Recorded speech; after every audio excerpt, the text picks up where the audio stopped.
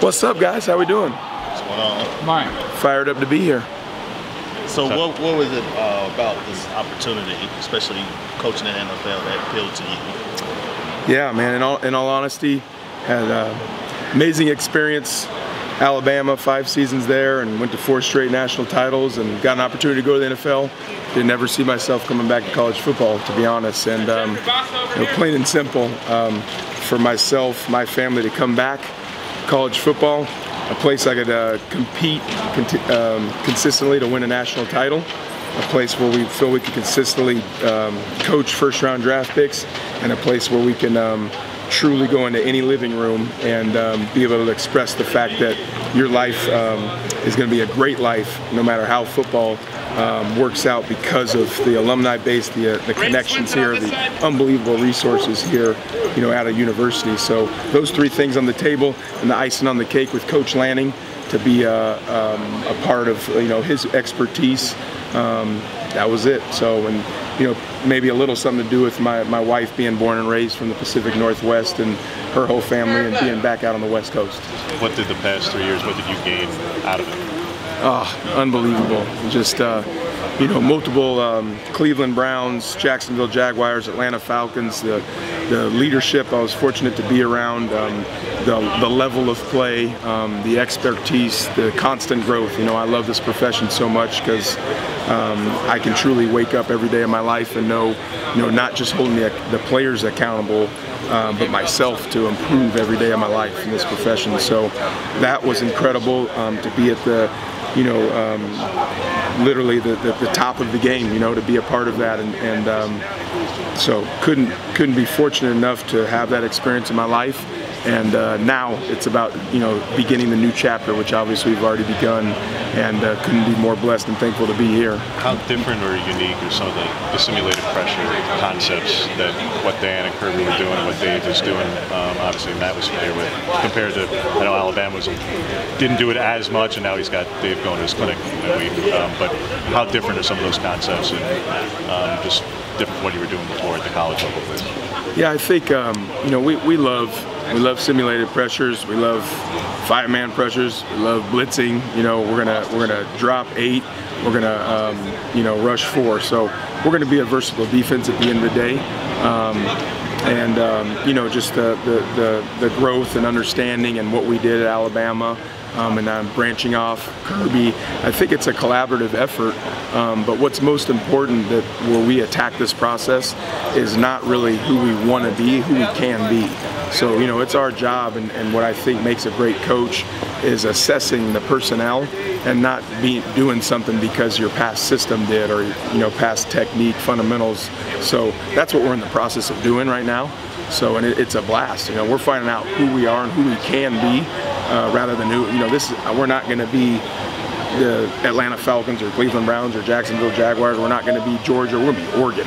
And this is going to be our brand of football, and we're building that together right now. We're in the process. When you were in the league before, as a player, as a coach, how much did that familiarity help with your decision to come back, and how much has it changed since you've been here? Yeah, it's certainly a different level, a different game. I mean, it's the absolute best of the best, obviously, right, in the National Football League. So, but it is still football. The field's still 100 yards. The objects and the concepts are still the same. So, a lot of similarities, a lot of differences. Coming back, as far as major differences now, just the past 4 seasons, whatever that it's been, is getting used to the NIL process and adapting to that. And but at the end of the day, all the great sales pitches out there. Are you developing players? Are you playing an elite, offensive, defensive, special teams brand of football? And what's your ultimate big picture goal? So I look at those things as the changes as more of bonuses. But we're representing one of the greatest universities in the country, some of the greatest leaders that have came through here, and all that is a major reason why we're all here, to go attempt to go try to win a championship. So how did you guys inherit a talented group of guys at outside linebacker, DJ Johnson, Braden Swinson, to name a few? What excites you about the group that you get to work with here at Oregon? Yeah, I think, you know, love the fact that I know DJ was doing kind of a lot of things and sharing both duties and playing tight end. And, you know, after evaluating the film, so the day we decided to take this job, you know, that was certainly going to change, in my opinion. You know, as long as the head coach signed off of that, I wanted DJ to play defense. So I think he's got the right mindset and mentality. Obviously, you know, having to share duties and play both ways and stuff, there's going to be some stuff that we got to improve with him. And I've been really impressed of how he's attacked the process, especially the mental aspect of the defense and the concentration to go get better. You know, this guy is on a mission to improve every day. That's obvious to me. So, Coach, you know, Seven McGee switching from wide receiver or from running back to wide receiver, how does like a versatile player like him like give your linebackers experience? You know, when you're playing like other really versatile players around the country. Yeah, it's important. You know, I think really to answer your question, that's the beauty of being at a place like Oregon. There's elite players, you know, all over the field, and so I think when you know, from a defensive standpoint, when we have to defend offense, if you're defending average players, you're probably not going to end up playing some average defense, you know. So to try to, you know, we're going to try to get as many elite players as here as possible, and on the defensive side, when you got to defend those guys, now you know in this conference you're going to face elite players every single weekend, right? So you want to be doing that every day of the week. Played against Oregon, you coached against Oregon from your time at Cal and Washington. How much has this program changed? Because when you were at previous stops, it was Chip Kelly, the blur offense, and this program feels drastically different. What's just kind of your synopsis of? Yeah, I mean, obviously before coming here, you know, I was an outsider, but certainly a West Coast and Bay Area, East Bay, you know, Oregon was a place. I mean, I went to De La Salle High School, you know, and there was a super strong connection there to Oregon during my career there. I highly considered Oregon. You know, I think it's a national brand. You know, everybody knows that. You know, this is the headquarters of Nike, and it is different. You know, there is resources and stuff here that no other place in the entire country can offer.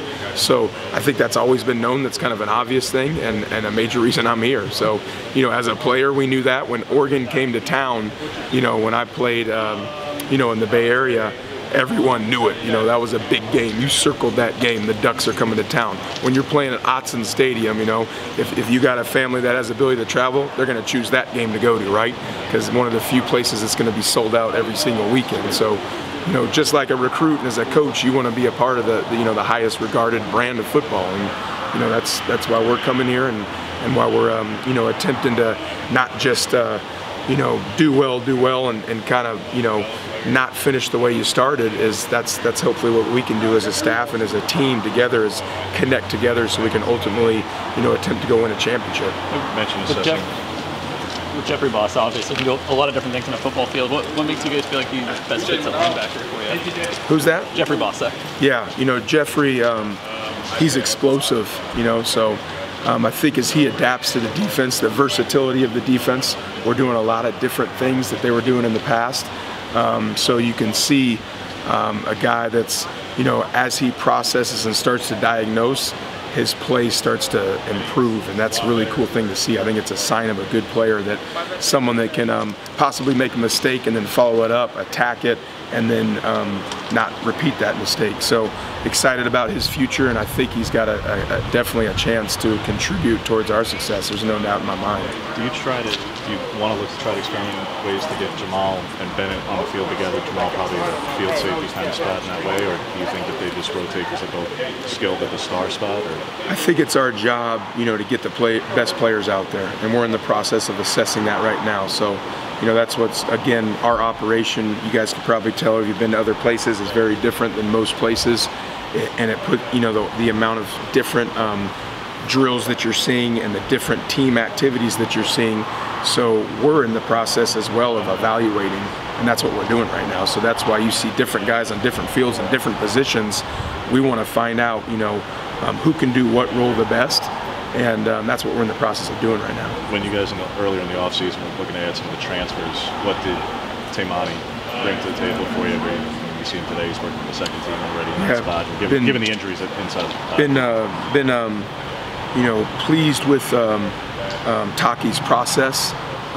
really his leadership skills has jumped out to me, and taking the reins there of, we want, especially up front, we want the alphas to rise, and I think he's working towards, that category, and he knows he's got some stuff to improve, but he's certainly shown the potential of, why he's had the success that he has in this conference already, and now it's our job to get him in the right place and try to create some one-on-one situations for him that I think, after the work that he's going to put in this process, that he's going to have a great chance to win. You talked about putting players in different positions, and Adrian Jackson's one of those guys. Just your thoughts on moving him from outside to inside, and just.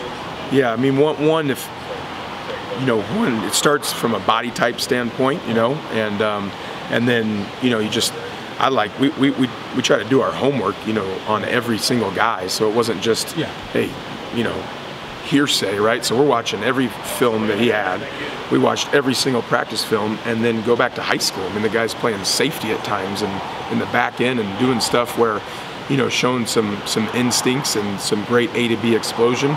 So, and you might see him on the edge still. You might see him inside. So we're going to be moving guys around. That's again we're not a defense that just does, this is our front, we do one thing. We're going to be a versatile defense, and again, that's our job, I think, to in the process of assessment, getting the right people in the right places. What is the last question? What's the identity you want to establish here during the spring, Tosh? Like, you're going to feel on April 26th, the day after the final day of practice, you'll have had success if what? Yeah, it won't be based off of mental errors, critical errors. We got to fix that. We got to do that together. We want to end knowing that we have a relentless defense, and that we feel good about installing in defense, implementing our fundamentals, our technique, our schematics. At the end of the day, before all that, we got to have a relentless culture here on defense, and that's something we got to take great pride on, and really, that's our goal. So when you turn on the film, we want to be known as relentless, all right? And so aside from anything else, I'm representing them, they're representing myself, we're representing an unbelievable university. We want to make everybody proud, and the way we're going to do that is attack and be relentless.